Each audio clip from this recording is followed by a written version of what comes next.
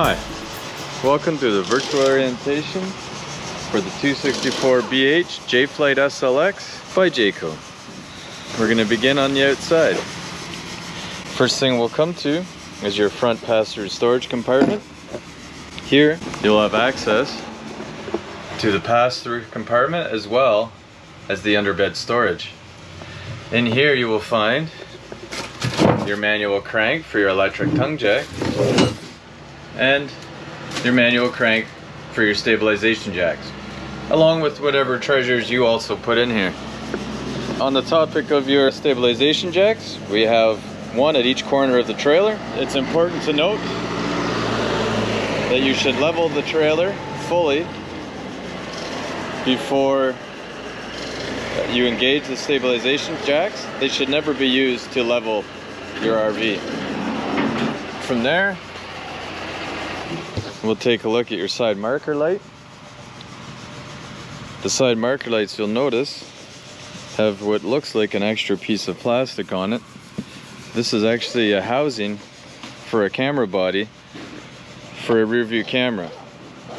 They do not come included with the unit, however they can be purchased separately, and you can use a head unit inside your tow vehicle to monitor the sides on both sides and the rear of the vehicle while you're driving.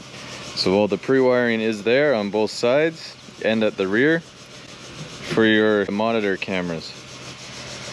As we continue along the front, we'll make note of your battery storage area, as well as your 30-pound propane bottle storage. I'll just take the cover off for you, and we'll get a look at your dual 30-pound propane storage system. These two bottles are connected with a crossover regulator. What that means is, currently the handle of the regulator is pointing this way to this tank. So that means it will draw from this tank first. After this tank drops below a predetermined amount of pressure, it will automatically cross over and draw from the other 30-pound bottle. Now the pressure that it crosses over at is predetermined by the regulator and it isn't adjustable. This way, on those cold nights, if you're camping, you don't have to come out and switch the bottles over manually. Directly in front of the propane storage, you will find your electric tongue jack. You'll see that you have a couple switches. One operates this nice loading light, and above that we have your switch for the power up and down of the jack. And the last thing we'll show you for your electric tongue jack is this rubber port at the top, or stopper at the top. You pull that out and you're able to utilize the manual crank I showed you earlier in this hole. So if you're ever without power for any reason, you still have full operation of your tongue jack. Also on the front, before we move on, we'll make note of your safety breakaway switch. The loop end is attached to your tow vehicle, and in the event that the tow vehicle becomes separated from your RV, this pin will be pulled and engaging your trailer brakes. So if you ever notice that you've just hooked up and you go to pull and it feels like the brakes are stuck on, or it's just not feeling right, I'd come back to this and just make sure that the pin is fully inserted into the housing. If it's not, push it in and see if that fixes your problem. Continue along. Just make quick note of the rear view camera housing on the off door side marker light. And then we'll continue along. The next thing that we'll come to will be your potable water or freshwater tank fill point. So this is where you put your drinking water or water that you want to use from your freshwater tank. You'd pump it in to your water system of your RV, pressurizing it just like it would be for your home, and then you could use your water much like you would at home. The next thing we'll come to is your city water connection. Your city water connection is basically where you put the garden hose from your campground or from your home, and much like using the water pump from your potable water tank, once the garden hose is attached here and the water is turned on, it will pressurize the water system inside the RV and it will be usable just like the water system in your home. Right next door, we'll take a look and see we have the venting for your refrigerator. It's important that this remain obstruction free so that max airflow can get through this vent. Directly below the venting for your refrigerator, we have your 30 amp power supply. This is what you would connect to the campground power.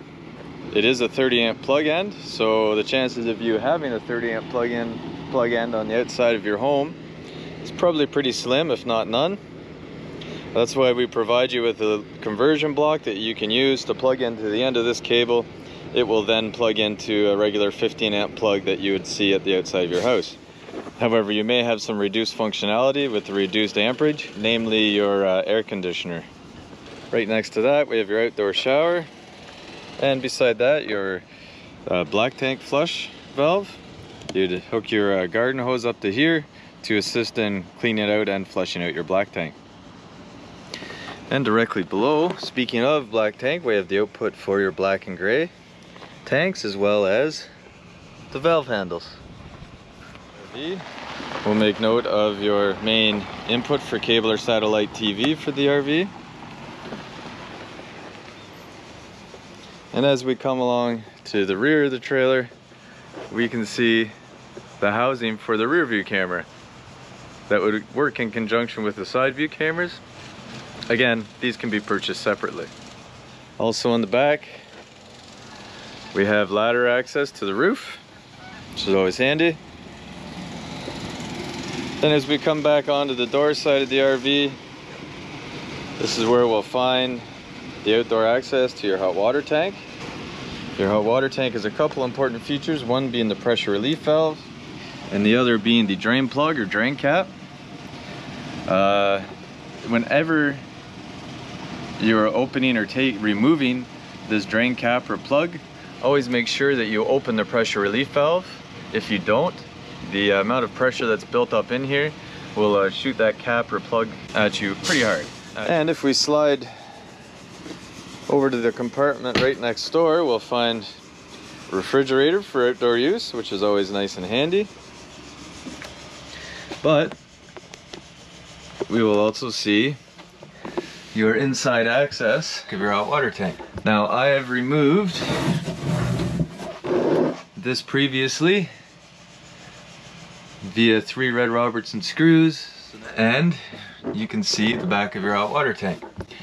You can also see that there are a couple of valves here. Currently this valve is running in this direction, pointing towards into the hot water tank. And with valves, that would generally indicate that we are now running water into the tank. If we were to switch it the other way so that the handle points in line this way, that switches all flowing water to loop past the hot water tank. Now, we would also have to turn the hot water valve handle as well, and now we are totally bypassing your hot water tank. Why would you do that? Well, you do that during winterization so you don't have to buy extra antifreeze and fill up your whole hot water tank with antifreeze. So as we move on, we'll see that we have a couple other things outside under the awning here. We have an output for your cable or satellite, as well as a 120 volt GFCI protected receptacle, and a mounting place for a TV, making it really easy to mount an additional TV outside underneath your awning if you choose to do so. But also note, at either end of the awning, in the head of the awning, we have speakers. Those speakers can be used in conjunction with the stereo inside the unit, and I'll talk about that in a little bit. Now that we've covered the outside, let's move inside and take a look at what we can find. After we step inside, we'll turn right around and we will look down at the unit fire extinguisher. I always like the placement right inside the door. That makes it readily accessible inside if you need it while cooking, or outside as well. And if we look just to our right, you'll notice we have a propane carbon monoxide detector. See, at the moment there's a solid green light that would indicate the system is working properly. There's a button right here that we can press to test the system. I recommend pressing and testing it every 6 months during daylight savings time, at the same time that it's recommended that you change the batteries in your smoke detector. So when you press the button, you'll hear a series of loud beeps. The light will change from green to red, and once it's all done, it'll stop making noise, and the green light will go back to a solid green light, indicating that the system is functioning fully and properly. Okay, I'm going to take a look at the bedroom. You'll see in the bedroom we have a mounting bracket already placed on the wall, as well as connection points for cable or satellite and 120 volt power.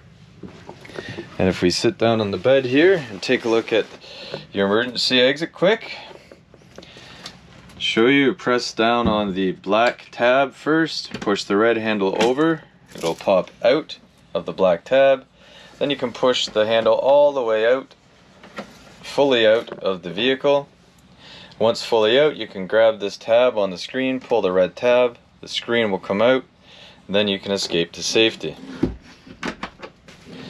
Also, while we're here, we'll take a look at the pre-wired solar connection point. This unit is pre-wired for solar, which means the connection points are pre-existing. All the wiring's been done. They have a location marked here for the head unit inside. This is where it would be installed.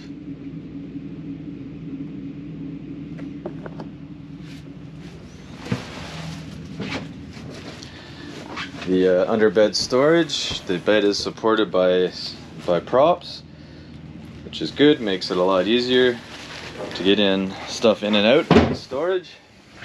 Now as we come back to the main area, we'll make note of your sofa here. This sofa does fold flat into another usable sleeping space. At the moment though, we'll take a look at the unit GFCI. If the plug has been tripped, you'll see the red light come on like this, indicating that it is not functioning properly. You can reset it by pressing the top black button, and then you'll see the red light goes away. The plug is now functioning properly. Something that you might find if this has been tripped would be any plugs near water, so a counter plug here, any plug in the bathroom, or any of your outside plugs. They would most likely be on the load side of the GFCI, which means when this is tripped, they will no longer work. However, when you come in and press the reset, all of those receptacles should now be functioning properly. And just as a quick aside, as I told you earlier, we had a conversion block for your 30 amp plug-in, and this is it right here. So also in this area of the RV, we have your indication panel where you can find the battery levels as well as fresh, black, and gray tank levels. And then you have switching for your water heater on gas and electric, and your water pump. We'll see your cooktop and stove. Always make sure before you light your elements on the top that you open the glass top fully, as if you try to light this with that down, you will shatter the glass. Also, before you leave, when you're packing up, always make sure this is in the down position as well. This just helps to ensure that the glass cooktop doesn't break. In order to light your cooktop here, or your burners, you would turn each burner knob individually to the light position, and then turn your sparker knob. Each one of these work in the same way, and your stove will work in the same way as well, with one small exception. First, always open your stove when you're lighting. Turn this to the light position, as I showed you earlier with the burners. Once in the light position though, the difference is you must press and hold the knob in while turning the sparking knob. So for the burners, turn to light position, turn the sparking knob for it to light. For your stove, turn it to light position, push and hold the knob in while you turn the sparking knob. Okay, we're going to slide on over to our left and take a look at your refrigerator. This refrigerator currently in this unit operates as an automatic unit only. And what that means is it does operate on gas or electricity. However, there is no options for you to select. It does it internally on its own. So it will automatically choose electricity unless there isn't any present. In that case, it will automatically switch to use gas. The main difference is we were just unable to tell it to use gas or tell it to use electricity. Before we get up here, we'll take a look at your load center or power center. This is where you would find breakers, much like you'd see in your house, and they function pretty much the same way. And your fuses, like you might see in your automobile. Now these fuses do have a red LED light that will light up to indicate that the circuit has been broken or not functioning properly, the most likely case being a blown fuse. Earlier I'd shown you the outside storage with your fridge and the access to the hot water tank. An alternative way to get to that storage and to the back of the hot water tank is from underneath your bunk. You can see the daylight coming in through there. That is the door that I showed you earlier, and that right there is the back of your hot water tank that I already showed you before. Also, while we're under here, we'll just take a minute to show you that there is a secondary emergency exit in the bunk area. It operates much the same way. And I would suggest just making sure any kids that are sleeping back here have a general idea of how to use it. Have a sink area before entering the bathroom. Pretty standard bathroom. Has the skylight, really brightens up the bath area, as well as a vent in the bathroom. Your thermostat is a capacitive touch button, meaning that it's not mechanical. You don't actually have to mechanically press it in. It's just a very light touch to cycle through the options. You have your fan, your AC, and your heat. And then you can cycle through a high or low option or an auto option on the fan settings. I will say that if you have the furnace set to come on using a high fan, it will use the reefer fan or your air conditioning fan to complete that, to give it the extra volume and air. That doesn't mean that the reefer or the AC is actually cooling unit, it just simply uses the fan to achieve a higher volume of air. So if you find that your AC fan is blowing, and it can be quite loud, and you don't want that, come into the settings, hit mode until you see fan, and just make sure it's on auto. Take a look at your stereo. And you'll notice that we have Bluetooth, HDMI, an auxiliary port, and USB charging, as well as DVD playing capability.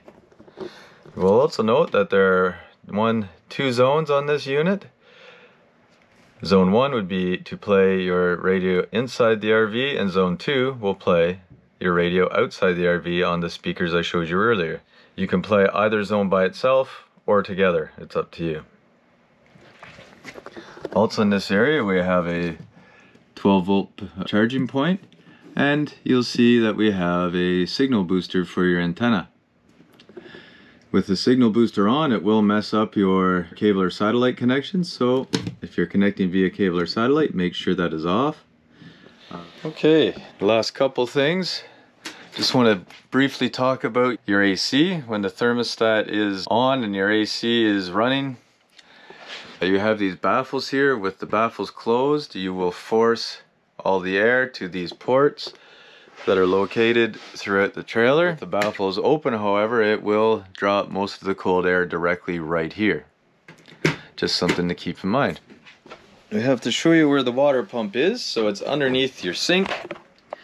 And to get access to it, you can either remove the drawer here, or you'll see I can get access right beside.